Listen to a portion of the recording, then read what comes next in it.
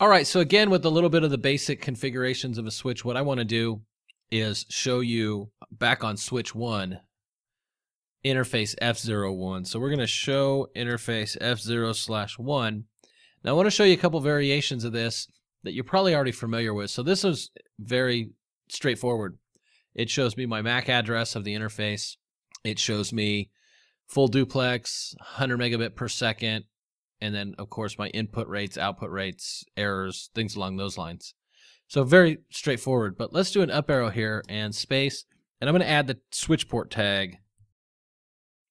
And now we get a very different output. And what we can see from this output here is that our administrative mode for the interface is dynamic auto. We dynamically negotiated this port, and administratively it's dynamic auto. But the operational mode is that it's been configured as static access. Now let's look at the interface, do a show run interface F0/1, and we can see here that interface F0/1 has no configuration on it.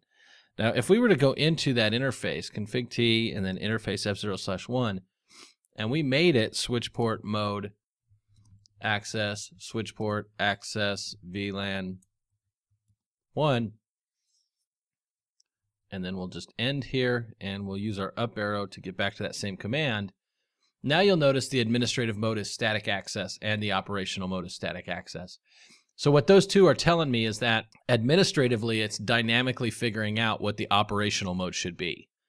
Now it is no longer dynamically figuring out what the operational mode should be. It is statically defined as an access port. Additionally, we can see that the administrative trunking encapsulation for this interface is .1Q, and the operational trunking encapsulation is native. Negotiation of trunking is turned off now because I made it a static access port. And the access mode VLAN is VLAN 1. That's the default.